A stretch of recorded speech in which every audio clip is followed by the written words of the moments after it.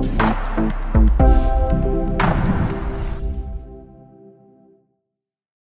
here with a different video, and in today's video I have a Lenovo laptop. This one is a Lenovo Yoga 500, and this model comes with an iCore 3 processor and a 4 gig RAM.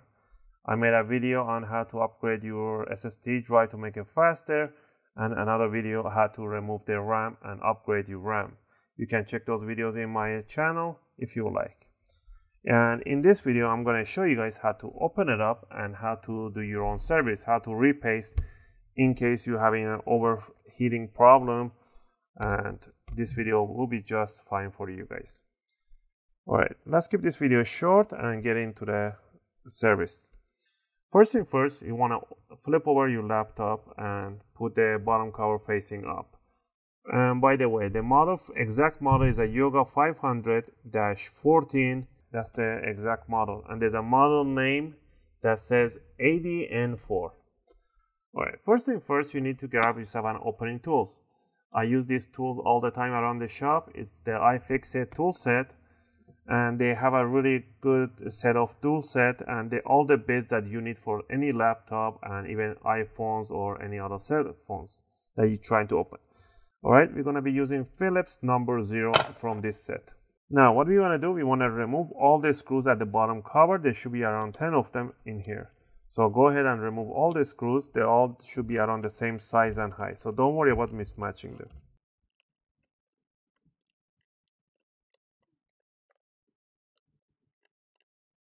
Okay, now that we removed all the screws from here, what you need to do, grab yourself an opening tool. I use the guitar pick. This is really handy for opening the cell phones or laptops.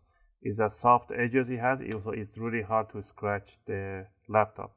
So we're going to grab the opening tool that you have, and you want to stick it between the top and the bottom cover, just about 2 millimeters or 1 or 2. And then you want to just twist it around. You're going to hear some clicking, and that's all you want to hear, those snap points right there.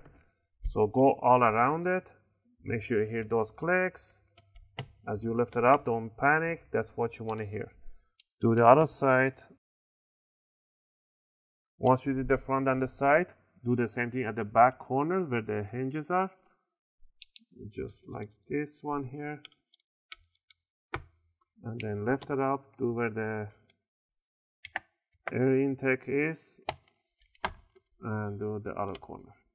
Once you removed loosen up all this four sides, you want to lift it up and you want to wiggle it around and peel it off.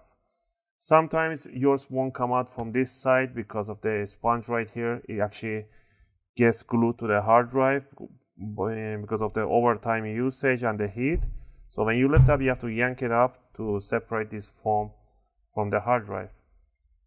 All right.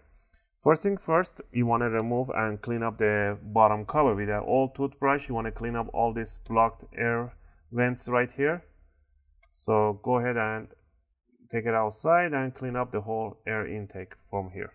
All right, next down here we can see how dirty is the fan, and you want to peel off this black tape right here. So just peel it off. This is protection from the RAM by not touching the bottom cover. Put that to one side. First thing first, we want to remove the battery connector from here by pulling this jack towards the battery. Just grab this cable. You want to grab a set of the cables. You don't want to grab the whole cable here. And then you want to pull it backward towards the battery. Now you have the battery disconnected. We're going to go ahead and remove the heatsink by removing 3 screws on the X clamp right here. So remove the screws right here. The screws have a C-lock on them, so it will not come out. So you just have to loosen them up. Okay, once you got it out, you can lift it up and you want to untangle all the cables that you have it in this side. So the Wi-Fi cable, the webcam cable, and the flex cable, just untangle them all around it. Okay. Now what you want to do, you want to disconnect the fan cable from the jack. I don't pull the cable on this one. I rather use a tweezers to pull it out just like that. Push it towards the back. Okay, use the tweezers. Just wiggle it around. Move it around, it will come out. Alright, now we got this in this position. What we need to do is to take it outside and use an air can or compressed air and use an old toothbrush and clean out the whole fan here. And I'll be back just right after this. Alright, now that we are back, now we're gonna grab a working towel and we're gonna grab an alcohol. This is an isopropylic alcohol or whatever you want to call it. I'll leave the link in the description. This will not damage the electronics. You want to use this one to clean up the old thermal paste on the CPU, so it really comes off pretty easy with this alcohol. So pretty much go ahead and clean up the CPU die and also clean up the fan thermal paste that you put on. The old thermal paste. Go ahead and remove the old thermal paste.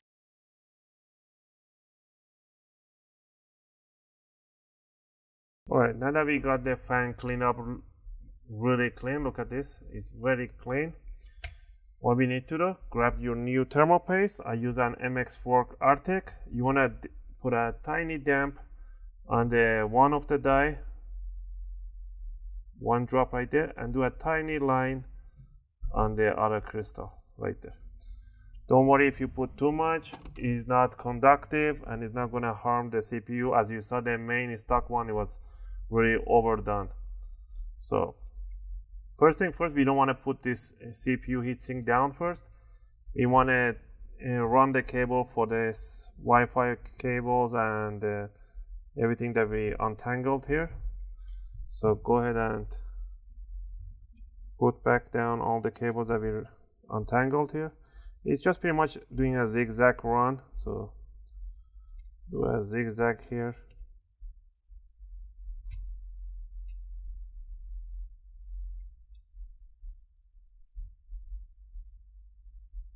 Okay.